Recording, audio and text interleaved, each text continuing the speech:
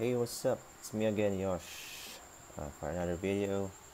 So today, guys, I'm going to share to you another application, guys, and it's called Faucet Collector. So, kagaya din siya ng ginagamit nating isang automated collector, mice bot. But this one, you need to purchase on the site in order to use this automated faucet collector. So it's not free.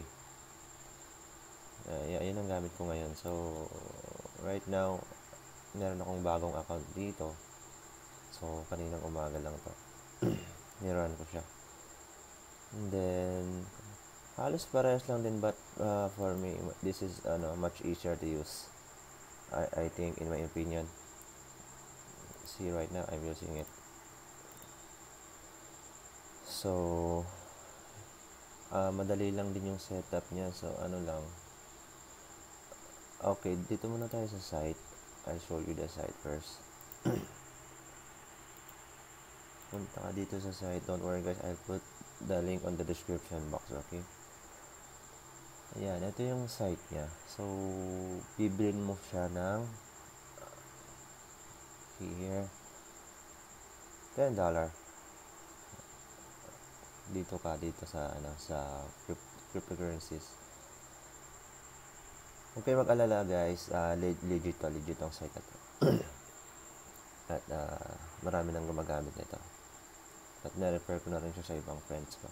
So just click buy now, and i-input nyo yung email nyo dito.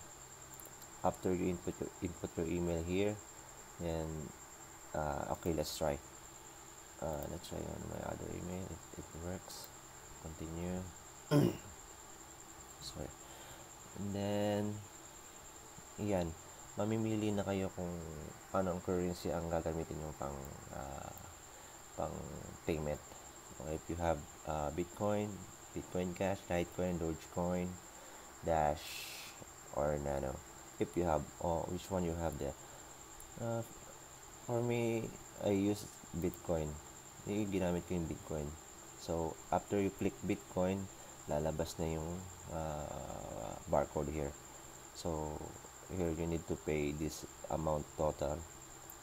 So i-scan nyo lang yung barcode, or just copy this address and then paste it to your whatever, Coinpot or blockchain, and then just copy this also. This is the price.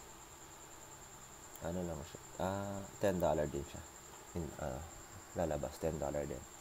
So after that, guys, when you're done the payment, siya, may lalabas dito na successful.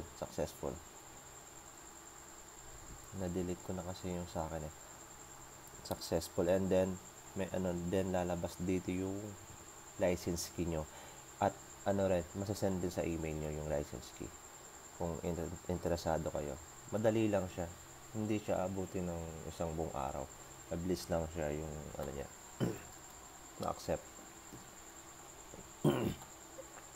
Then yun, after the payment, pupunta sa email nyo yung license key, and also the link ng i-download nyo. Doon nyo siya i-download. So ito na nga siya, lalabas siya dito. Ito siya. Then, after that, but for me, hindi ko na kailangan ganun, kasi naano ko na siya, na-download ko siya, na-buy ko na rin siya. So madali lang, just open the app, set up mo yung mo dito in faucet, set up mo yung email mo, password ng Coinpot mo, or yung mga faucets dyan. Yan, lahat dyan. I'm also collecting here in freebitco.in, and also the Doge, of course. Okay, guys, again, don't forget to put your time interval, okay?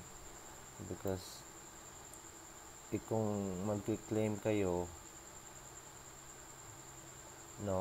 sayang yung ibabayad nyo sa 2 captcha if i-claim nyo every 5 minutes or 10 minutes, kung ilan man yung yung time na pwede kayo mag-reclaim. Gawin yung, isa sa akin, sinet ko siya ng 2 hours and 30 minutes or 25 minutes. Like that. So, halos same setup lang na, pero dito maiintindihan na. Kasi dito sa isang bot natin, hindi mo siya maiintindihan. So, dito is very simple lang. Yung sa may CAPTCHA, punta ka lang dito sa may CAPTCHA, yung API key mo dun sa to CAPTCHA. Let me show you. CAPTCHA.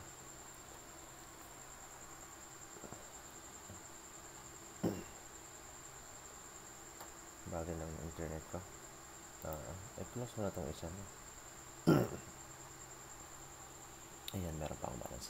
So, dito guys, punta lang kayo dito sa customer. Then, scroll down nyo lang dito sa account setting. And kunin nyo lang itong API key. Yung sa mga hindi ko nakakaalam guys.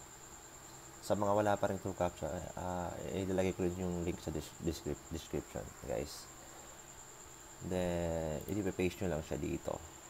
After you paste, kung gusto nyo makashoot, click nyo lang itong test. Nakikita nyo yung balance nyo dito.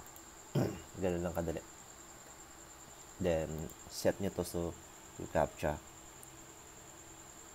To CAPTCHA rin to. I-set nyo. Then, ano pa bang gagalawin dito? Wala ka nang ibang gagalawin dito kasi ano na siya eh. Nakaset na siya sa default. So, wala ka nang gagalawin.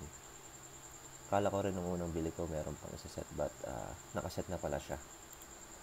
Dito, okay na rin to. Wala na kayo. Basta ang gagawin nyo lang, set nyo lang itong mga password nyo dito, yung email nyo, also here. And then, the time interval. Now, guys, don't forget. Kasi malulugi kayo if magkiklaim kayo every 5 minutes. Lugi yung ibabayad ng 2 CAPTCHA sa magkiklaim nyo. So, useless lang din yung automated nyo. Yun lang. And then, meron pa silang ability. Ito, may mga faucets pa sila dito if you want to try. But, sa now, hindi ko pa siya tinatry. But, maybe, later tomorrow, I'll check kung paano to. So, yun lang guys. Then, i-check nyo lang siya after nyo siya ma-check. After siya ma-setting, ma-set. And then, checkan nyo lang siya here. And then, nakikita nyo itong stop na to. Nag-start na kasi sa akin eh. Makikita nyo dyan go. Nakalagay dyan go. So, just click the go. And then, that's it. You can claim kahit anong ginagawa mo, natutulog ka 24/7 guys. It's automatic mag-claim yan. So, may error naman siya guys, pero umuulit at umuulit lang siya. Hindi katulad ng sa dating ginagamit natin. So, nag-off siya, no? So, which is not good. So, here, if nag-error yung site, nag-re-reconnect siya, nagre-reload yung page niya. So, it's okay lang. So, yun guys, no? Time interval guys, ha? Don't forget. Lahat yan dapat meron. Okay? So, that's all for now. I'm not also feeling well today. So, if you have some question, you can reach me out. Just comment on down below the on the comment box or on my Facebook account, Twitter, Instagram. You can message me anytime there. I'll put the link in the description. Everything what you need. So, that's it guys. That's all for today. Thank you for watching. Have a nice day.